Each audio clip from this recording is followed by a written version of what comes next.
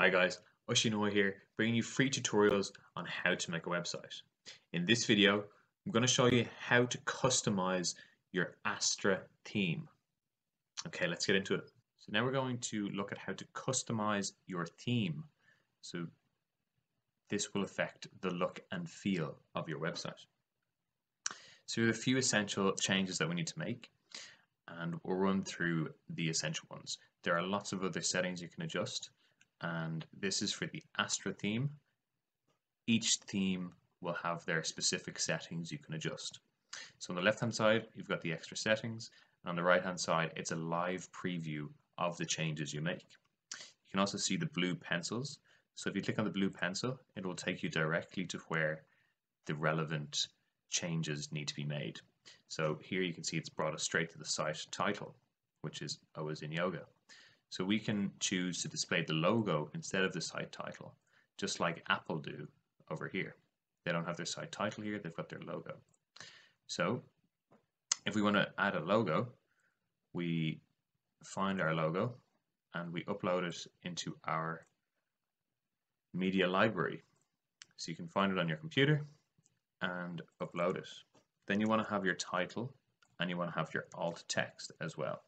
So what I like to do is have them as the same. So these will help with your search engine results.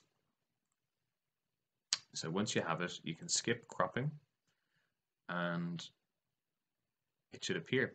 As you can see, it's huge. So again, if we click on it, we can now see that we don't want our site title to display. So we can uncheck this box, and therefore it's just the logo displaying.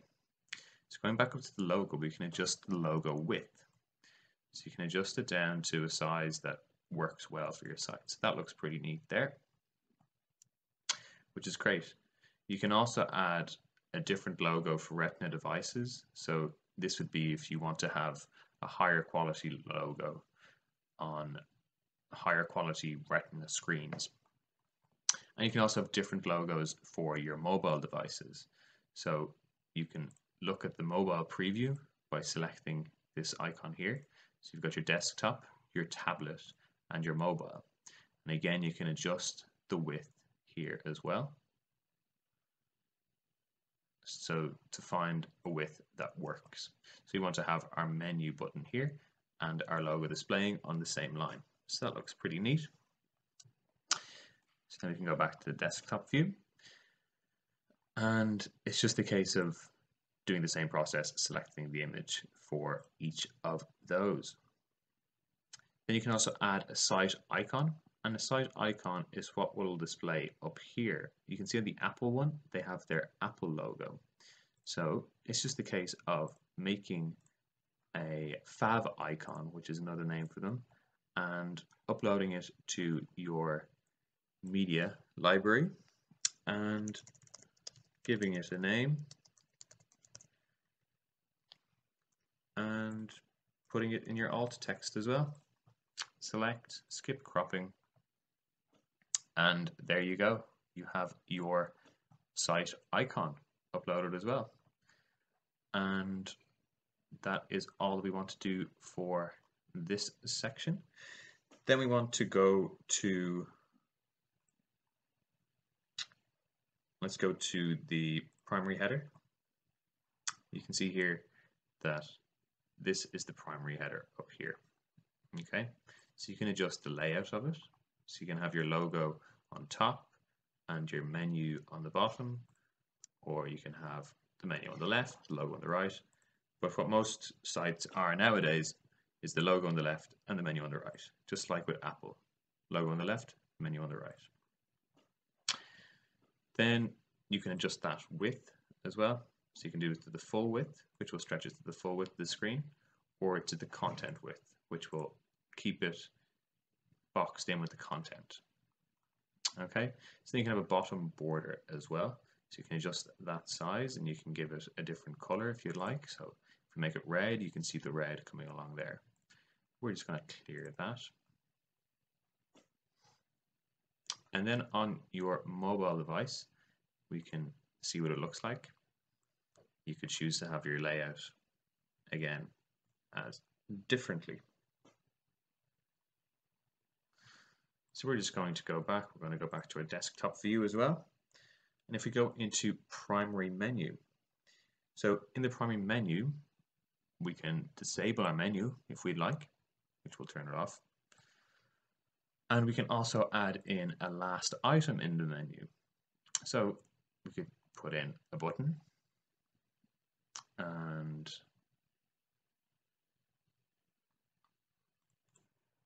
this button, you can adjust the text in it. So you can say yoga, and you can have a different link in it. So you can link to a different part of your website by putting in the URL here. So if we want to just go to our contact page, for instance, we could just do O is in yoga /contact, because we know that when we made our contact page, contact was our permalink, so the title of our site. So then you can also adjust the style of the button and customize it. Then for our mobile menu, we're going to first go to the mobile view, and we can add a label to it. So sometimes this button to select the menu can be a bit small for your thumb, so we can add in menu to make it a bit easier for people to select. So again, we're going to need to adjust our logo size, width, to make the menu bar go in line. So you can find how that works for you.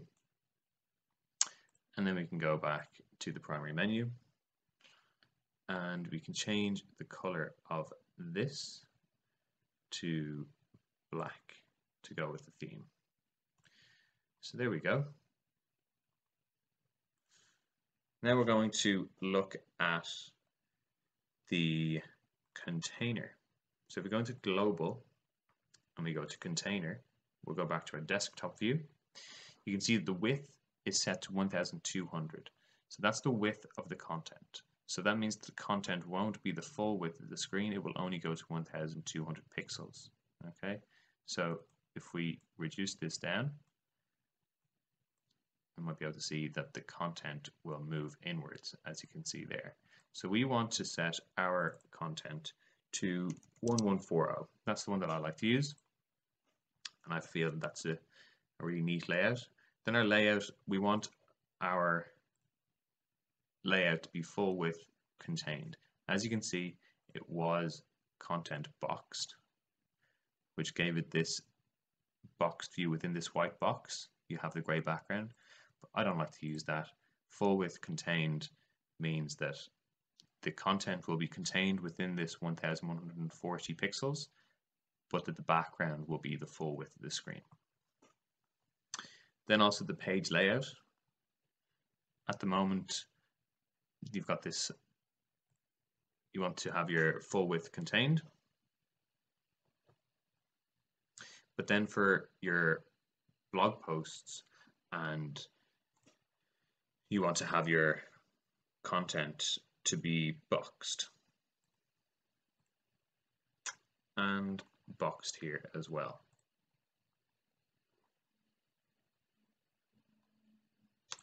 So then if we go to our sidebar, we can get rid of this sidebar over here. So the default layout, we want to change that to no sidebar. So as you can see, the sidebar has disappeared now. But for our blog posts, we want to have a right sidebar. And for our archives, we want to have a right sidebar as well. So there we are. So we go back to our footer. We go down to footer bar.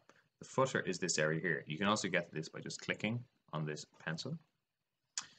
And you can have different sections. So we're just going to keep it as the text for the moment. You can keep your copyright symbol, current year, and site title.